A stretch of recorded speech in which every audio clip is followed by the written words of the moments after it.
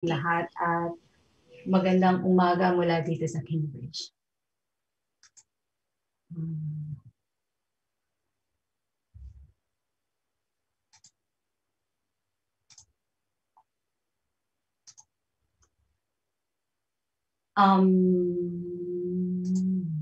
Okay.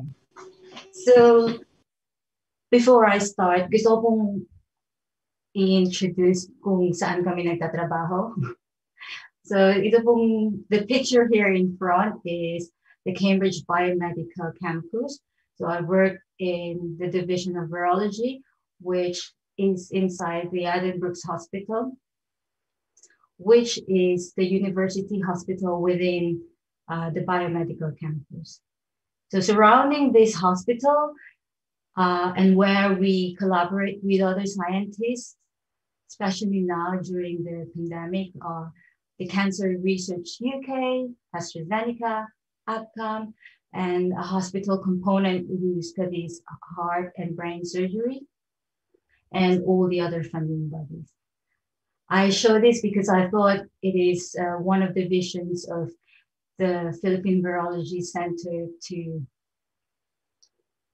one of my ambitious vision as well, to be able to see a similar infrastructure in our country. So I would like to say thank you again to everybody. And I am genuinely grateful for all of you for taking part in this lecture series. I definitely hope that you are learning, and I hope you will be able to put all of this knowledge into application. So actually what I did yesterday was to take the questions that was received, and I thought I will have a few minutes to actually go through some of them, especially those that I think are very important highlight of the topic. This will also give us a good recap of what we have learned yesterday. So the first question is, those are highlighted in yellow, okay? Are there special regulations for humanized animal models such as animals or such as mice with artificially implanted immune system or organs from humans? So this project, which involved the use of animals containing human material, they definitely raise ethical issues and societal concerns. And so when it is part of a restricted work in regulated procedures, however, if it's inevitable to do the project, it will require another additional legislation that may, for example, come from Human Fertilization or Embryology Act. And I also would like to stress that sometimes there'll be some very complex project that will need further reviews.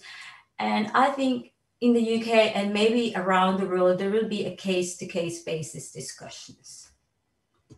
Next question is, what is meant by rehoming and what animals can be rehomed? How animals can be rehomed not to pose public health? I have briefly answered this, but I think I just wanted to stress that rehoming is either proposed or it is proposed and indicated when an animal, the general health state of an animal is good, and that is not posing any danger to the public. And also any animals that was used in the lab for research, before they go back to the wild, for example, they will undergo rehabilitation training programs. For the animals, such as domestic animals, before they go back to, before they get rehomed, they will undergo what they call socialization training programs. And these two schemes are very important to ensure that the animals are being set free, and the rehoming will, and then after they are rehomed, they will be able to adapt to the new environment. The next one is, in the use of animals in secondary education, is frog okay to be used by science teachers, or is there a need to obtain a license? This is a little bit funny for me because when I was a university student in UPLB, you can easily just take frogs from the pond.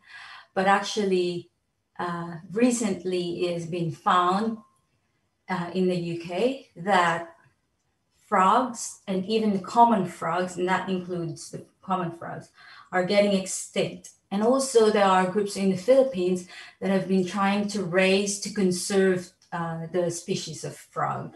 And so right now in Britain, frog is classified as a protected animal. Therefore, when you dissect or do any regulated procedures to frog, it will require application for license.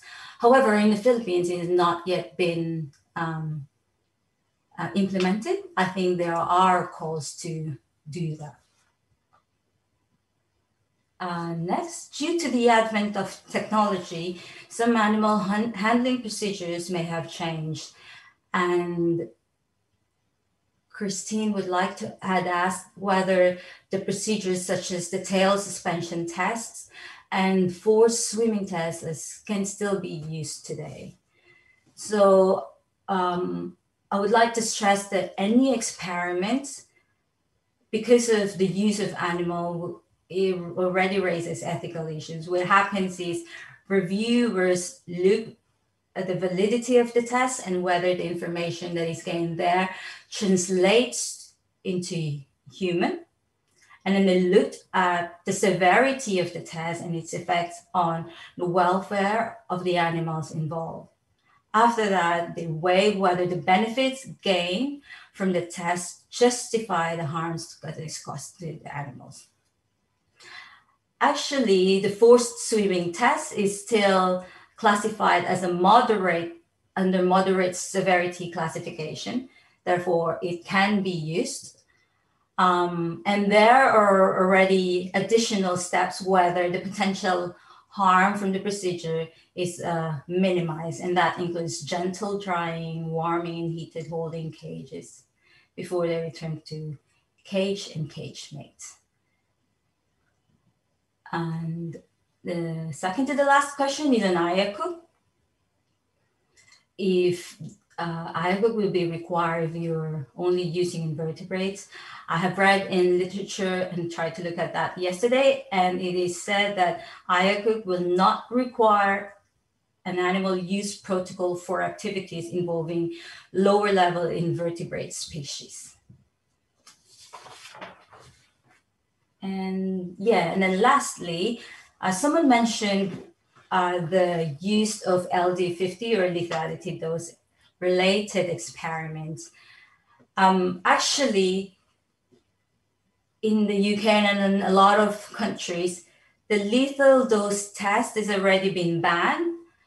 And I think it should be as well in our country, as well as the tests for cosmetics. And that is because there are already methods where you can test and evaluate the LD50 and cosmetics when not using any animal techniques. Okay. So going back, and I'd like to thank the moderator for stressing this. And I am stressing again that the 3 R's are the integral part of the Animal Welfare Act. So the first R is replacement.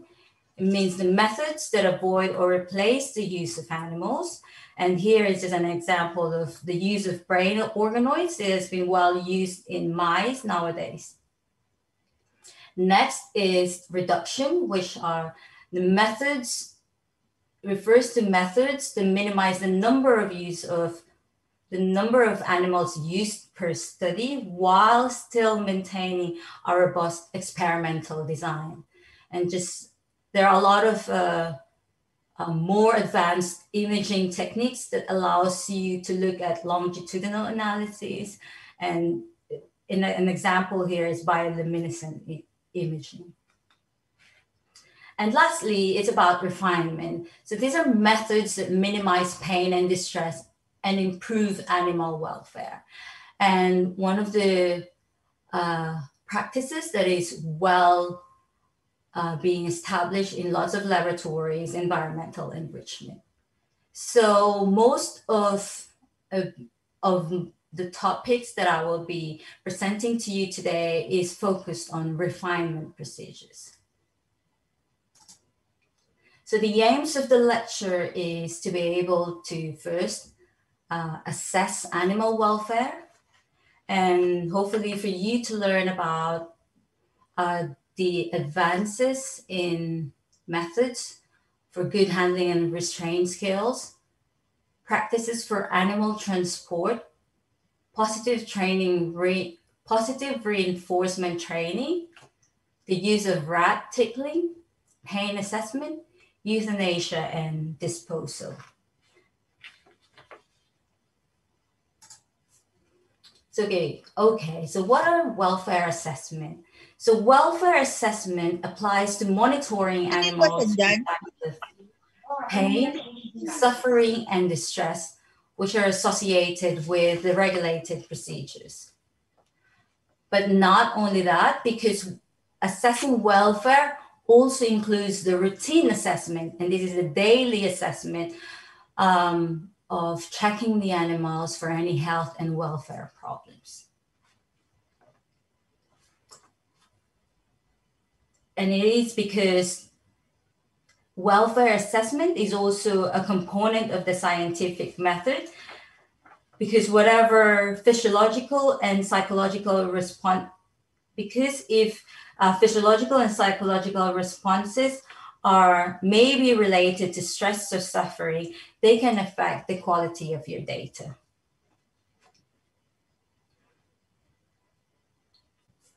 So there are appropriate indicators for every species and every strain and every procedure. And this is not just done by one person. Welfare assessment in an establishment, as I have said yesterday, there are at least 5 named persons, and they're working as a team to be able to ensure that effective welfare assessment protocols are set up. So there are guidelines on selecting appropriate indicators for welfare. And there are also like a glossary of indicators that can be tailored to each individual species. But in general, there is a 6-level categories that is identified as welfare indicators.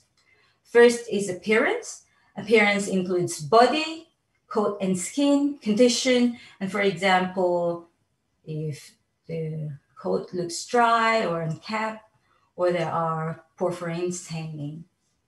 Next is body function, and this would involve the use of the changes in body temperature or reduced in food intake. Third is indicator is environment, especially within the enclosure. And it is also possible to have an outside environment to maintain the natural behavior of your test animals. And so in environment, we look at nest quality and consistency of the animal feces. Fourth is a behavior, and this includes social interactions, posture, gait, undesirable behavior, and if the animal is showing some undesirable behaviors. Next is procedure-specific indicators. An example of that is tumor size, for example, in cancer studies. And lastly is free observations. And these are just for observers to enter in their own way or text if they have seen indicator of suffering that were not predicted. So it is important to note that the assessment and report of actual severity must be done competently and by a qualified person. And so that's why I was telling you that there are 5 named persons, and each person is well trained. Each person have their own specific roles. So on a daily basis, they should be able to assess whether the animals assess the severity classification. And we studied yesterday that they're classified as non-recovery, mild, moderate, and severe. So there should be an effective record keeping and review, which is essential for a day-to-day welfare monitoring and a project review. And lastly, welfare indicators, or identifying welfare indicators, depends upon a team of staff who between them possess the necessary knowledge and practical skills. So every member of the staff should gain training that is tailored to every or each species, project, and a welfare assessment process for each individual research institutions as well. So laboratory animals are inevitably subjected to human contact.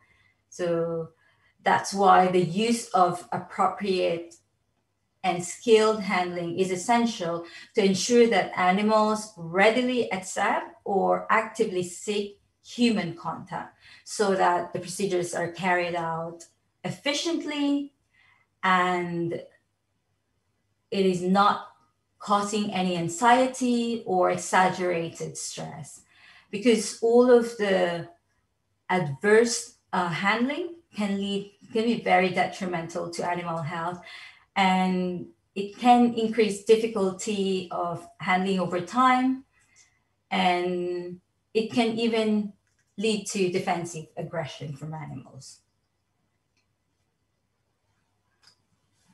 So whenever you approach any animal, it is important that the animal is approached in a calm manner.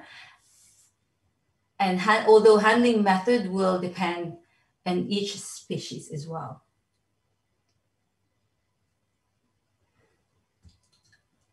I have been saying about the effect of handling that can be detrimental, and I will just be showing you here a study that is done by scientists where they compared the behavioral aspects when an animal is handled by tail handling or those that are handled by tunnel or cupping methods.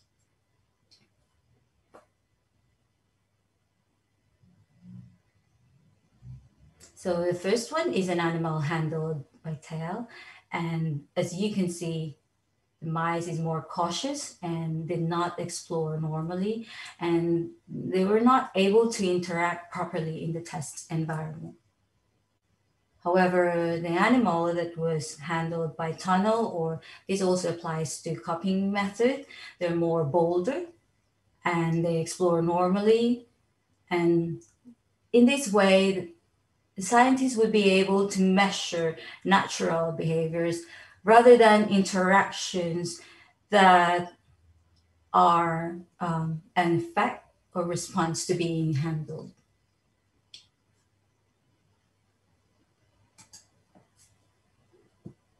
So again, you have to approach the animal in a calm and confident manner.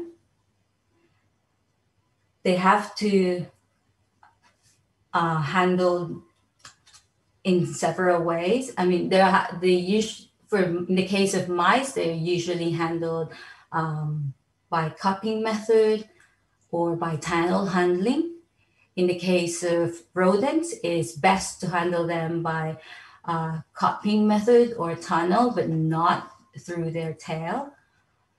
For non-primates, and I'll be showing that later as well, they do not want to be handled at all. And so it would be useful if you do a prevent direct handling by using positive reinforcement. Restriction. So when you're trying to restrain an animal, it is important that there is a correct positioning of the handler and the animal. And it's also, and that is because it is necessary to achieve a quick, secure restraint. And animals need to feel secure and they need to be completely immobile to avoid struggling. It's also important that you should have a grip that is just sufficient to hold it firmly and securely, but not tightly in such a way that it will cause discomfort and compromise animal breathing and cause bruising. So it is important that when we handle animals, we observe their responses. And that is because it allows the scientist or the researcher to do an immediate adjustment just for animal security and safety. So acquiring good handling skills needs training in appropriate methods. And they are not just done in one day. I'm sure everyone has to practice. I myself, we have to do several trainings to be able to handle quickly and then also effectively. So we should have, as a scientist, we should have skills that is sufficient to capture animals quickly, confidently, and securely without the need for any chasing.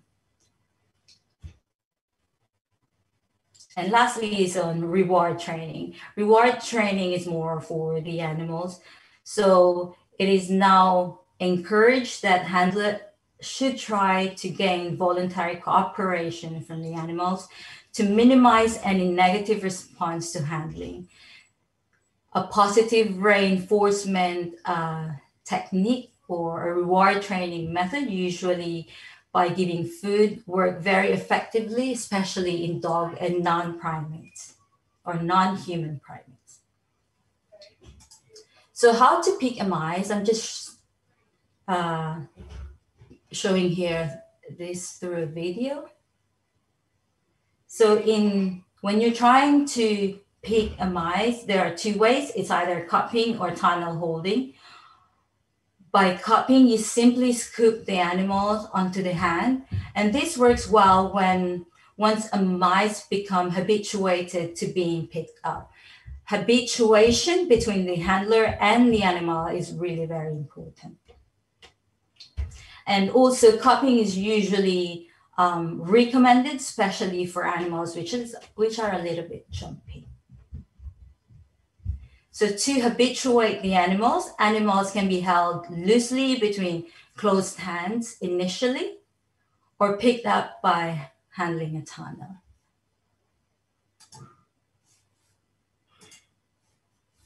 Maybe I just. And when you're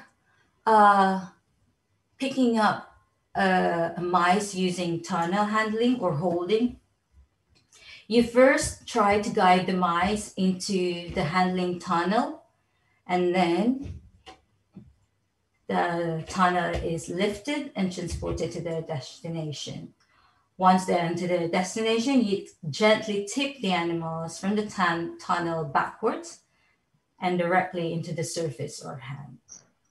It is important that you have the appropriate size of your tunnel and just the appropriate size.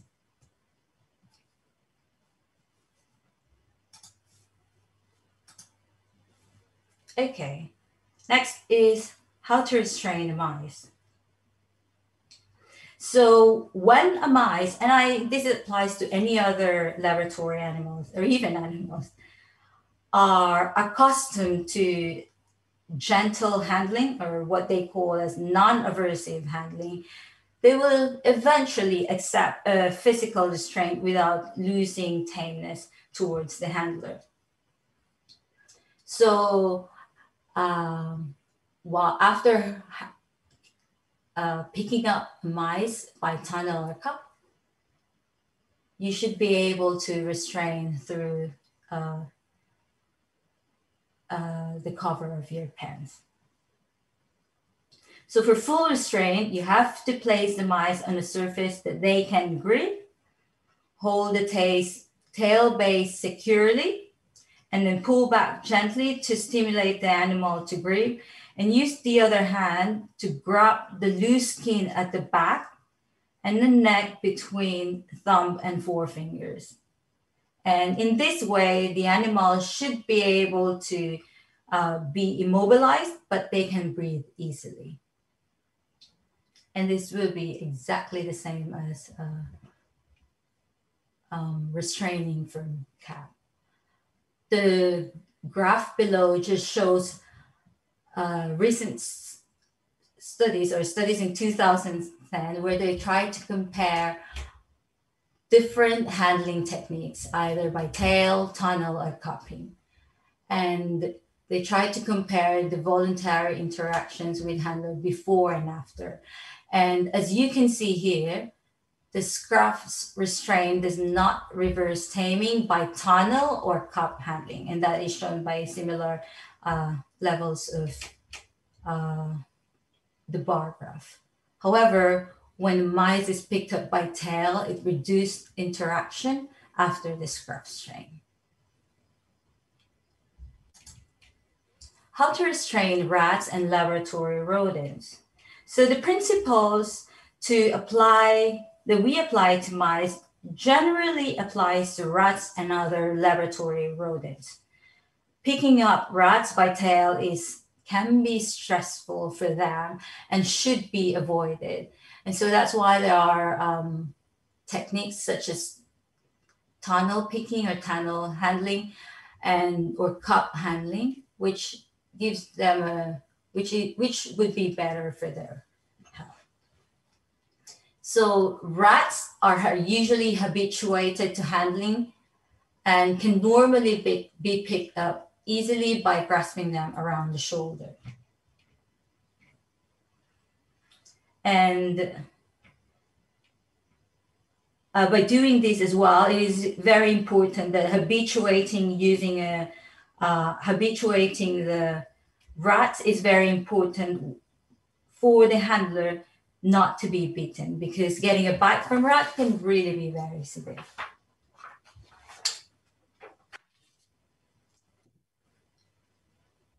And in the case of rodents have the hair of rodents around the tail is usually a sign of anti-predatory response. So for rodents, it's also important that we use tunnel handling.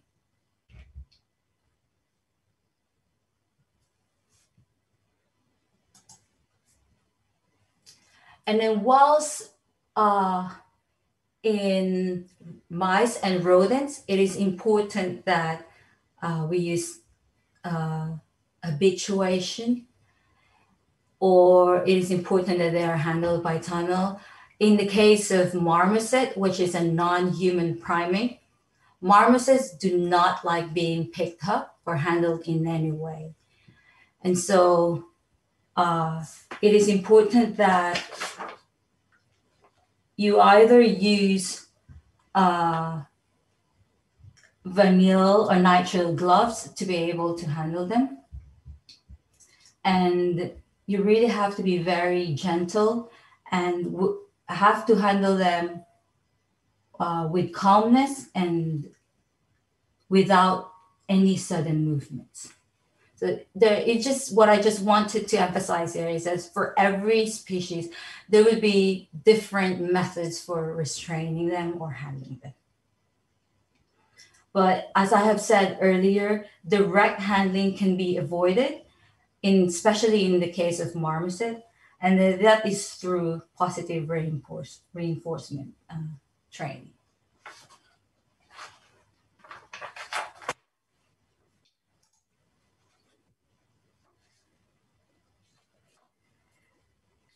So we're now talking about the best practices for animal transport. at some point in the establishment, animals will be transported either from one establishment to another establishment, from room to rooms, or even from places to places. And transport can be a significant stressor.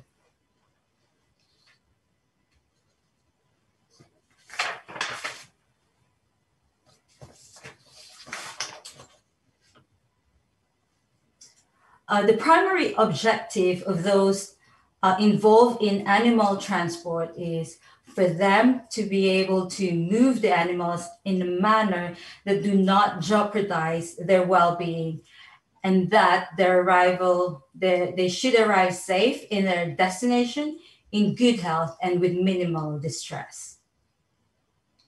There are many aspects of transport process that needed to be considered, and that includes the route and journey plan, container design, vehicle design, competence and attitude of the drivers, and the others involved in transportation.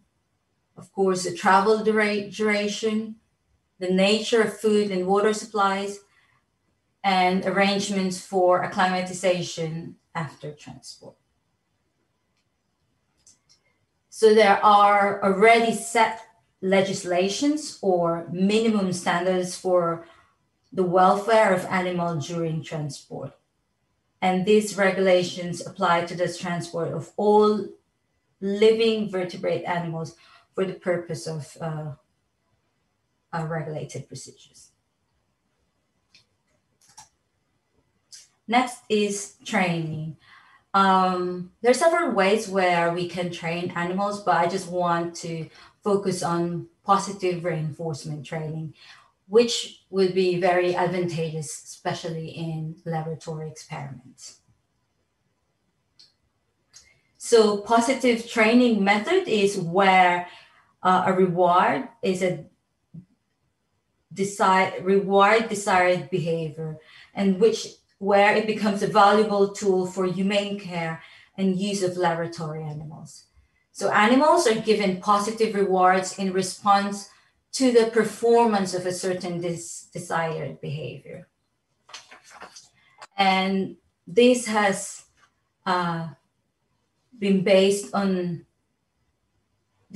shown as a refinement in animal handling methods, which has shown significant improvements in animal welfare, animal husbandry, veterinary care, and value of animals as research subjects.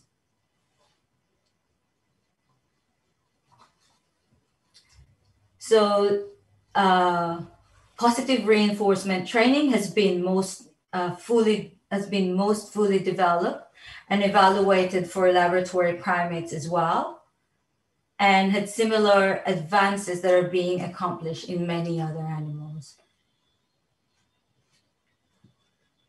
In the photo here, as you can see, these are just on top is a pig that has been trained to follow a moving target, and then later is able to voluntarily climb the scale for routine weighing.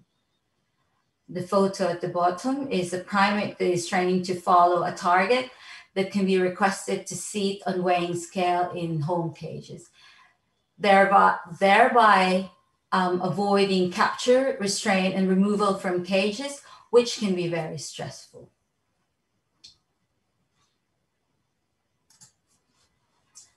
Tickling rats. So tickling rats is a method that is being done now, has been well studied, and it's sort of a very good example of social enrichment.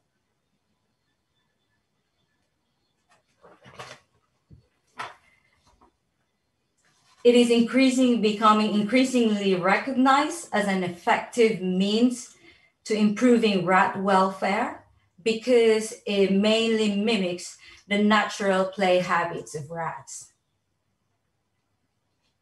So when tickling rats is used before, or the tickling of rats can be used before a very stressful procedures such as dosing or blood sampling. And by using this, it has been shown to reduce the impact of the procedure that is being done. So here, to tickle rats, you have to have a dorsal contact and flip and a pin. This has been well studied, as I have said, and as you can see from the graphs at the side, that separate experiments have shown benefits of tickling, and that it has been reported as an effective means of improving welfare and reducing anxiety in rats. But that is also for both handlers and the new environments. As you can see here, the green line, the green area is a positive effect, and the gray one is none and negative. So as you can see in vocalization, approach, and anxiety, the green has definitely a significant proportion. Using tickling, it has also shown biochemical alterations, such as an increase in hormone, which is dopamine, and it has been shown to upregulate genes that have been associated in feeding and metabolism. So tickling of rats is actually associated to humans following laughter, and it's been used to speculate whether tickling could be used as a means to identify biomarkers for positive affective states. Pain assessment. So pain can actually be assessed behaviorally or facially. It is in the Animal Welfare Act that we should minimize pain and distress, but sometimes pain can be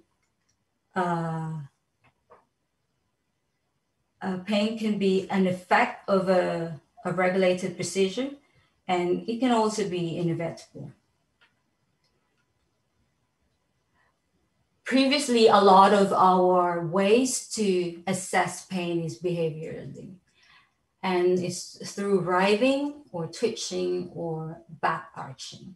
So here in the first figure, you can see that there's a muscular contraction causing the concavity of the flank, and that is writhing.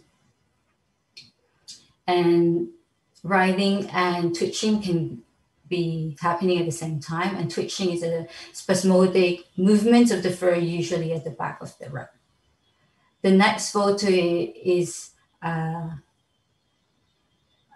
example of back arching, where there is a stretching of forelegs and hind legs, causing the abdomen of the rat to be raised from the cage floor and back to be arched. But interestingly, I have also found that pain can be assessed facially. So a professor in, I think in Liverpool, has been trying to study changes in facial expression that can be associated to assessment of pain. And this has been called as a grimace or grimace scale. This has now been evaluated in mice, rats, and then rabbits. So I'm just showing you a few things, but actually the grimace scale for these three animals includes from the orbital, nose, cheeks, and also the jawline.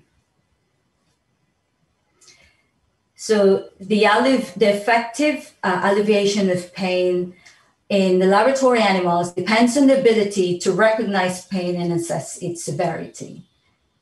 So as I've said, the traditional methods of pain assessment is based on monitoring behavior and clinical signs. But Professor Mogil was able to demonstrate that changes in facial expression can also provide a reliable and rapid means of assessing pain in rats, rats, and rodents. And for example, they try to look at narrowing of the eyes or orbital tightening here. So as you can see, the first scale is 0 and the highest scale is 2, where orbital tightening is obviously present. And that is a little bit the same between mouse and rabbit.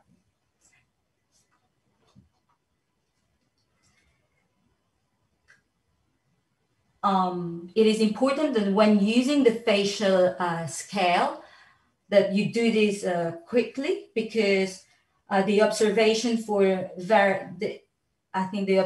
variation can be avoided. And also it is important that they should be graded when the animals are awake.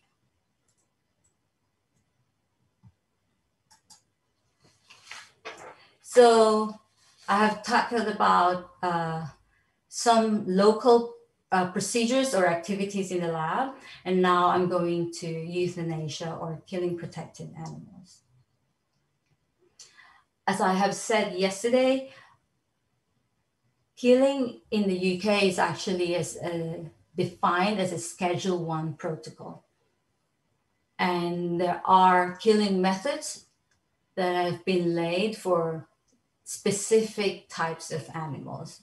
But it's important that when you kill a protected animal, you should be able to confirm permanent cessation of circulation, destruction of brain, dislocation of neck, exsanguination, confirmation of onset of rigor mortis, instantaneous destruction of a body in a macerator. So these are ways to define that a protected animal has been killed. So the methods for animals other than fetal, larval, or embryonic forms are varied. So we either use an overdose of anesthetics using this is quite for all animals, but for exposure of carbon dioxide gas, this is only for birds and rodents, which weighs 1.5 kilograms and below. For dislocation of neck, this should be applicable to rodents up to 500 grams, rabbits for 1 kilo, and birds for 1 kilo. And so, concussion of brain by striking the cranium. This is for rodents and rabbits for up to 1 kilo, birds for up to 250 grams, and some amphibians and reptiles for up to 1 kilo, and for some fishes as well. And the captive bolt and electrical stunning for ungulates. But the last one is only for people who are skilled to do this. There are methods for protected animal at the fetal, larval, or embryonic form. And this includes overdose, again, of anesthetics for all animals. In the case of birds and reptiles, they're refrigerated, disruption of membranes or maceration in an apparatus approved under appropriate slaughter legislation, exposure of carbon dioxide in near 100% concentration until they're dead. For mice, rats, and rabbits, there's a cooling of fetus followed by immersion in cold tissue fixative, and decapitation for mammals and birds for up to 50 grams. One of the questions yesterday was, what do we do? How do we dispose the dead animals in the lab? So one of the procedures in animal welfare is to first ensure they're dead, and second, once this has been ensured, they should be incinerated. So lastly, I think what I have been sharing to you are all about refinement. And really the core message is that when we align our experiments to the 3R, it drives better science and it improves animal welfare. And as I've been going through the literatures of the different ways to improve refinement programs, it is clear to me that a lot of scientists have been trying to exploit different technologies to improve the understanding and of the impact of the animal welfare and scientific outcomes. And I thought all of the procedures is evolving, and they have all been advancing. So I just have here a photo of a monkey restrained chair, and I don't think this is already been, I'm not sure if this is already being used widely, but it's under review. And this way of restraint to animal seem to have shown reduced stress and discomfort to a minimum, and can ultimately facilitate good performance for monkeys and good quality scientific data. So with that, I would like to thank you again for listening, and I am happy to take questions. Okay, thank you very much, Dr. Hosmillo, for the day 2 presentation. So that ends our learning session on the bioethics on animal handling and research. So as what our esteemed speaker said, she is now accepting questions, and I have a few already in my list. There were a few questions already that we captured via Zoom. So Dr. Hosmillo, let me take this opportunity to read you the first question from Josefino Castillo via Zoom.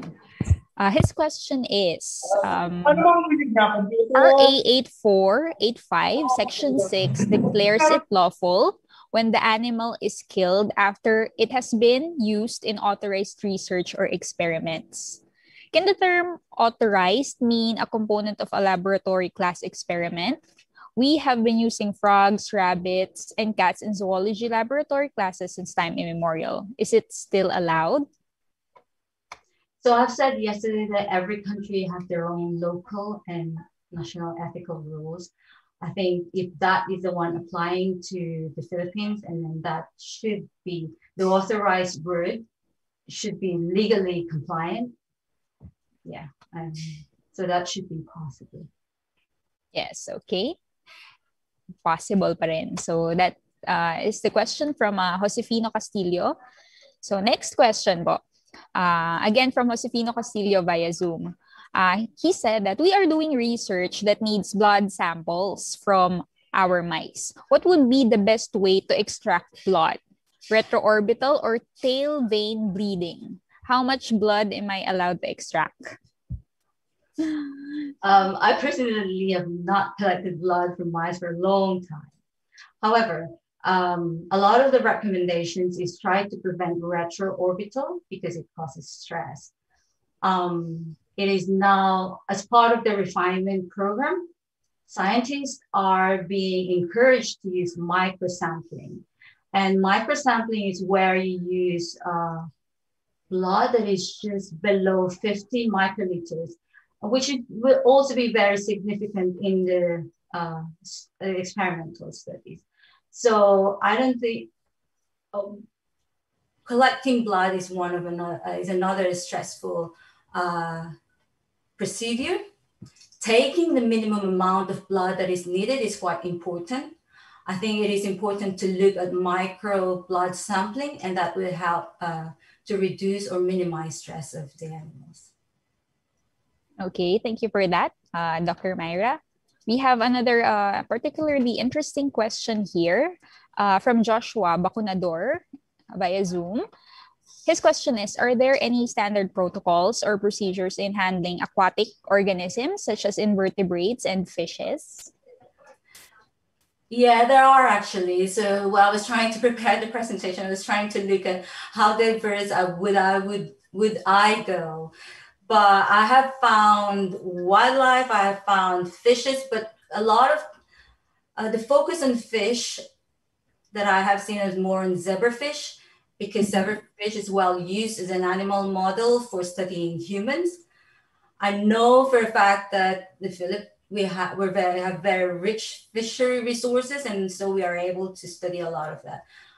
But definitely there are regulations for fishes.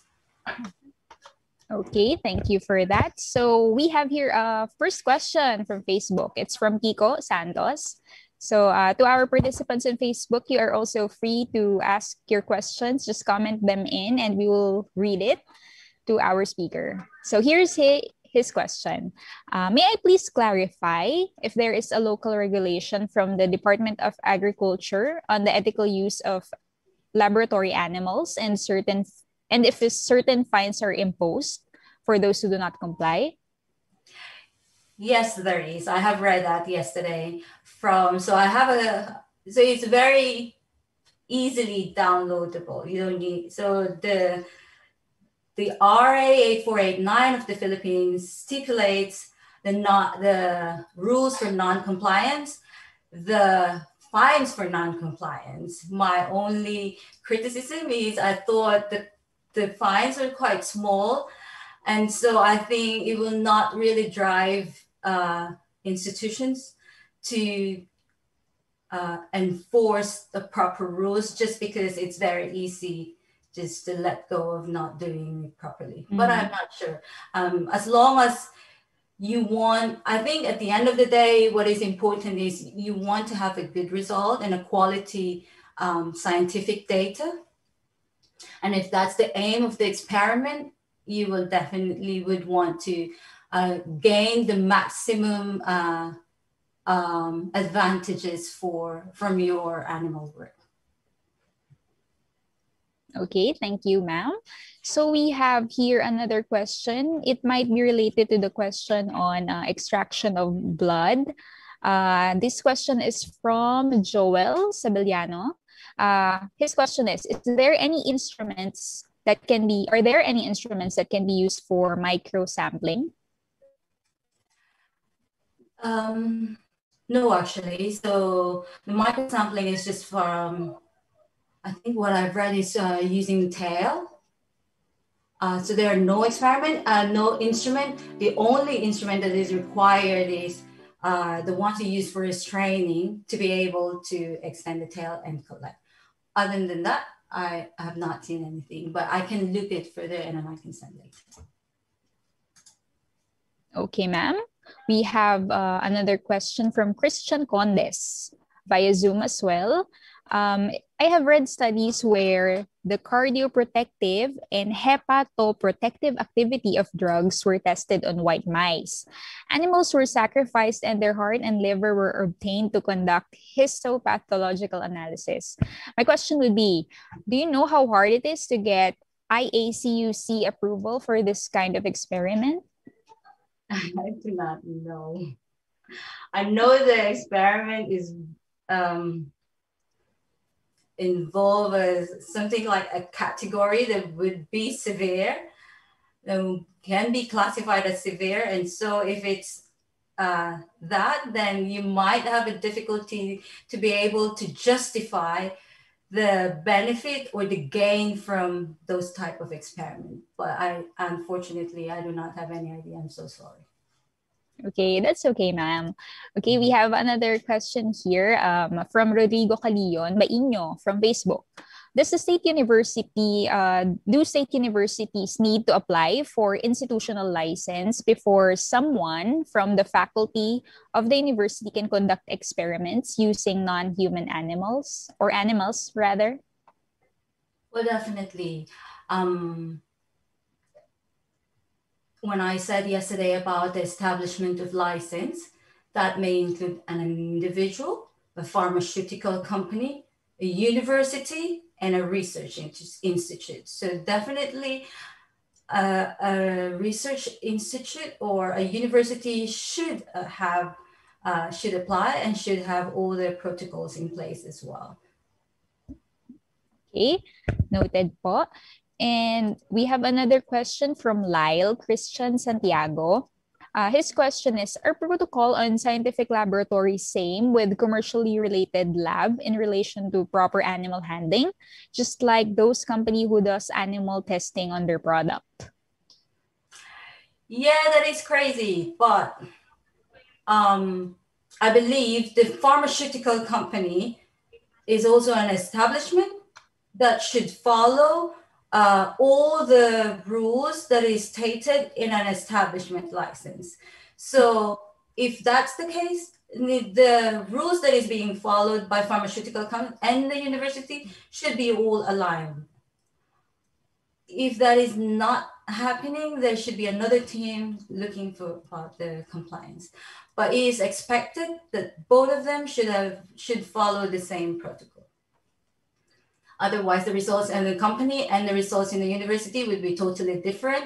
And they should also be aligned if we're trying to develop drugs and vaccines. Okay, thank you po. Okay, we have here a question. So it's a pretty gruesome question. Which sacrifice or killing method for mice would you recommend? CO2 inhalation or cervical dislocation? That's a question from Josefino Castillo via Zoom. I have done both. So in Korea, we have always done it using cervical dislocation. Oh no, sorry. And sometimes in cranial dislocation. But in Cambridge, the regulations of the university is mainly on CO2. I think it is better to do CO2. And yesterday I've said about having the ability to be able to see or identify an animal that is nearly dying or have the signs of nearly dying. If you're using a CO2 inhalation, or you should be able to, maybe there are the right timing for you to be able to do the process. So for me, maybe a personal choice would be the use of CO2. Okay, so the use of CO2, that's the preference of our speaker. I hope that answers the question of Mr. Castillo. Okay, we have a few questions left here. So if you have a few last questions, please key in it via Zoom or Facebook now so that our speaker can answer. Okay, so our next question. Do we have specific guidelines on how to handle farm animals, such as poultry and livestock, as we usually use them in feeding trials? Yeah, so for the feeding trials, yesterday I have said that there are non-regulated procedures, and this would include feeding trials, I think. But I've got a guidelines. I was able to see a guidelines for farm animals as well.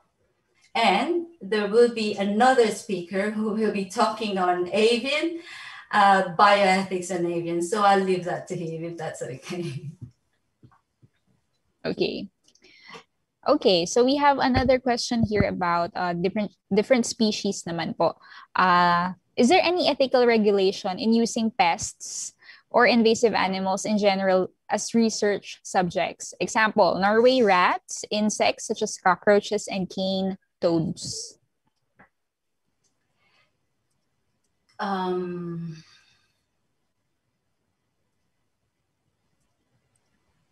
you repeat the question, please? The question is from Dante Panalangin from Facebook. His question is there any ethical regulation in using pests or invasive animals in general as research subjects? Example is Norway rats, insects such as cockroaches, and cane toads. Okay, so in the case of using vertebrates, even if they are pests, they should be under the regulation of Animal Welfare Act. In the case of invertebrates, such as insects, when I read the Animal Welfare Act of the Philippines, the living animal is still defined for vertebrates. So maybe it is not regulated in our country, but in countries where it includes invertebrates, although in the UK, I found that the definition of invertebrates only includes butterflies. I'm not certain if insects would be included, but they should be included because they are vertebrates. Mm-hmm. Okay, that is well noted. Okay, we have our one final question for this session. So for those questions who didn't make it, we will send in your questions to Dr. Hosmillo's email. She will be very happy to answer everyone's questions. So again, just a reminder for everyone, don't forget to answer our evaluation form that we will show later on. Okay, so let's move on to the last question for this afternoon. The question is from Natalie Benigno via Zoom. Good afternoon, ma'am. You discussed handling procedures mainly for small terrestrial vertebrates. Are there any protocols for handling larger marine vertebrates such as turtles?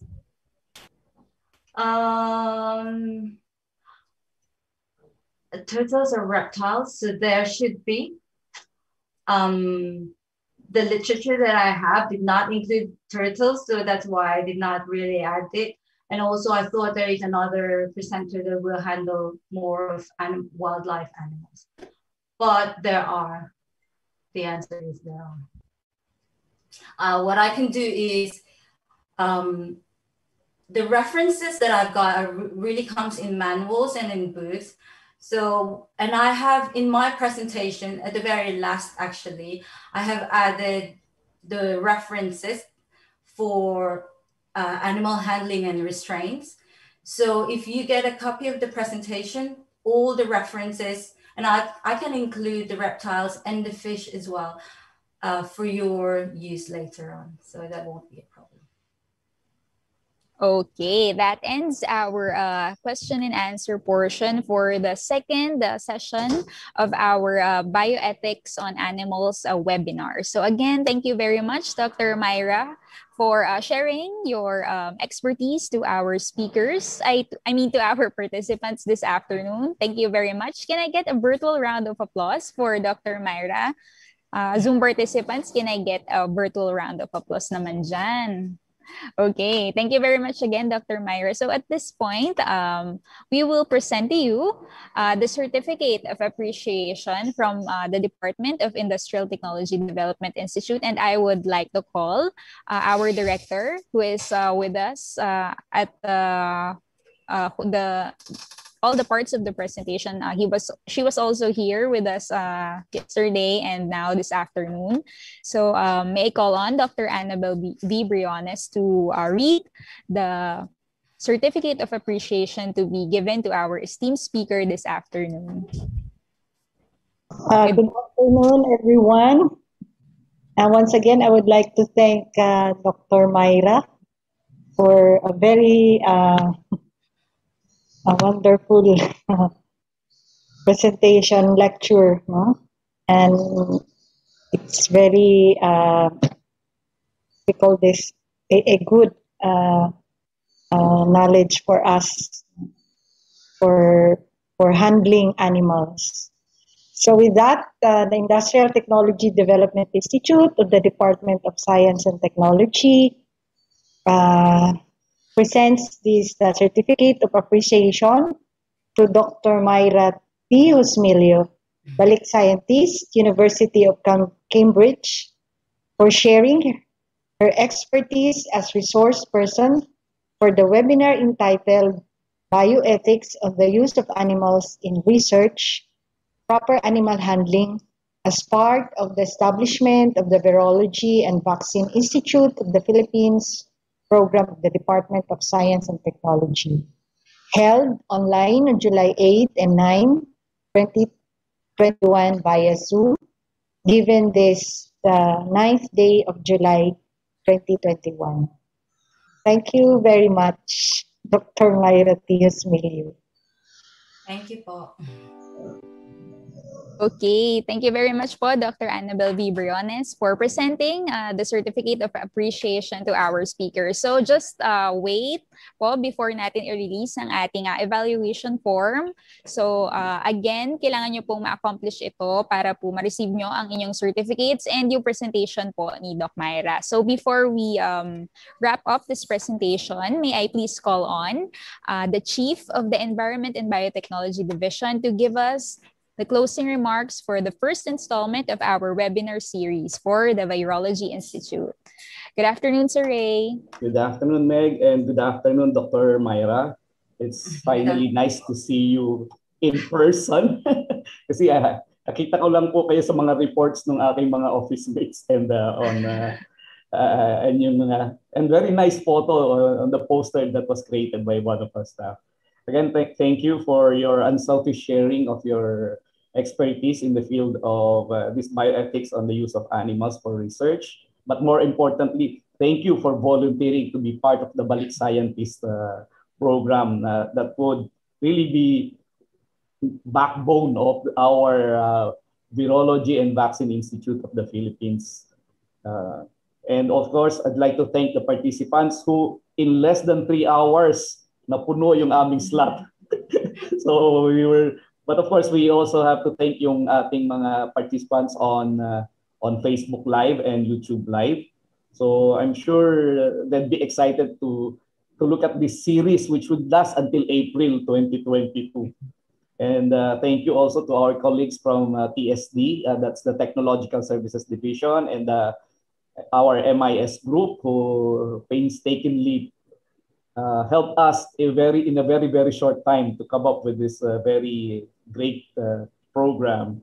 And of course, our VIP team led by our director, Dr. Annabel B. Briones, and one person from CED, who had been coordinating with all our Balik scientists, si Maricar, and all the other members of VIP team who are under our division, the Environment and Biotechnology Division.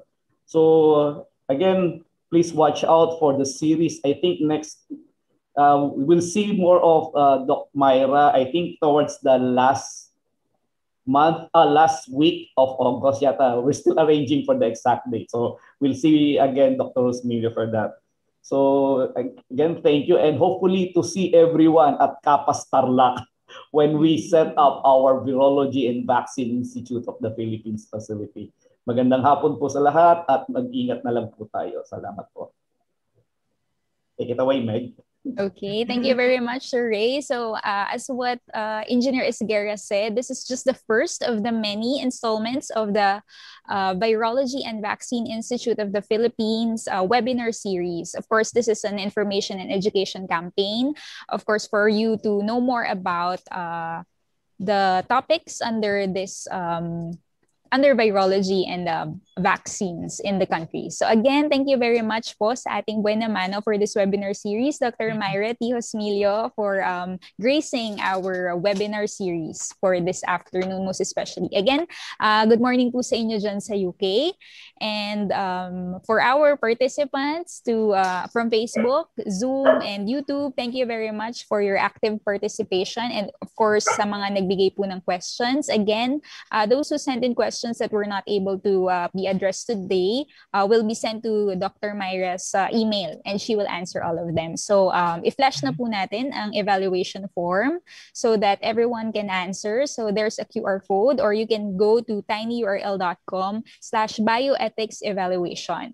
So just a reminder, this link will be available for 24 hours only. So you have to answer this in order to secure your certificates and the presentation of our speaker. So once again, I am Meg Atienza from DOST ITDI, and it is my pleasure to start off the first installment of our webinar series on the VVIP. Again, thank you very much, Dr. Myra, and to our participants. And sa ngalan po ng ating director, Dr. Annabel V. Briones, and our Deputy Director for Research and Development, Dr. Christine Marie C. Montesa. Thank you very much and have a good rest of the day. Goodbye, everyone. Thank you, Dr. Myra. Bye. Thank you, Doc Mai. My pleasure po. Bye-bye po. See you.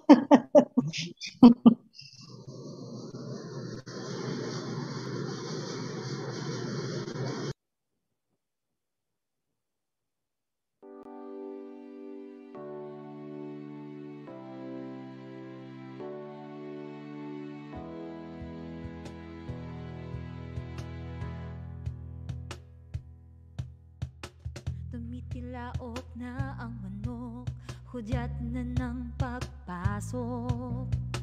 Paglilingkod na walang kapalit, sa bayan ng aming hatid. Tara na, kaibigan, huwag kang magpaiwan. Gamitin ang dunong bansa'y susulong. Ating abutin ang pangarap ni Juan sa pamamagitan ng agham. Ang kaunlaran ay makakamtan kung lahat magtutulungan. Tara na, sama-sama itaguyod ang siyensya. Maayos na bukas para sa Pilipinas.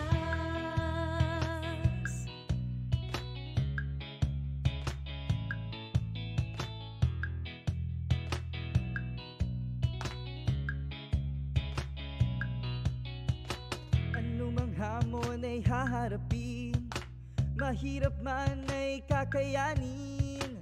Sa pinagsamang lakas at galing, tagumpay ay mararating. Tara na, Recording stopped. kaibigan, huwag kang magpaiwan. Gamitin ang dunong bansa'y susulong. Ating abutin ang pangarap ni Juan sa pamamagitan ng agham. Ang kaunlaran ay makakamtan kung lahat magtutulungan. Tara na, sama-sama itaguyod ang siyensya. Maayos na bukas para sa Pilipinas.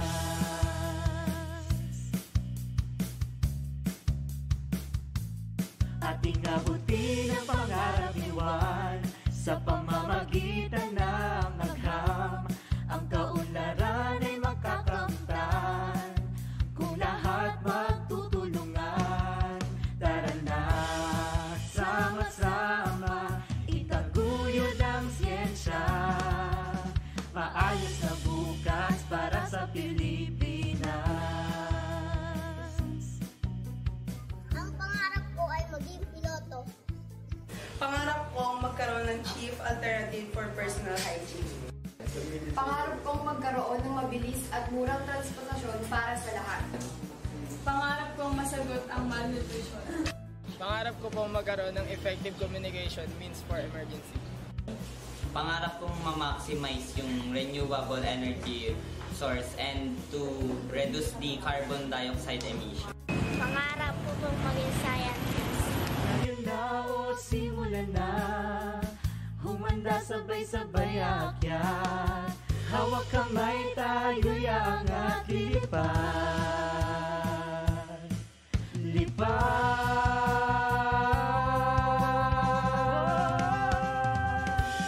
Ating abutin ang pangarap ni Juan sa pamamagitan ng agham. Ang kaunlaran ay makakamtan kung lahat magtutulungan. Tara na, sama-sama itaguyod ang siyensya. Maayos na bukas para sa Pilipinas.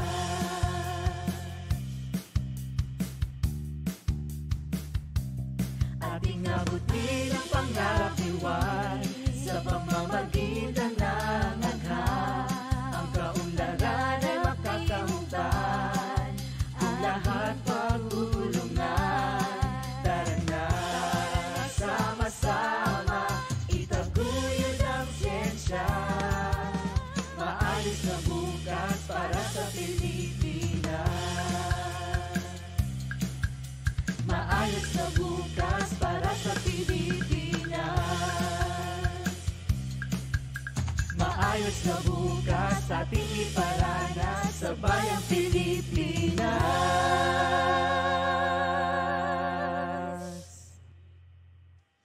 Ating abutin ang pangarap ni Juan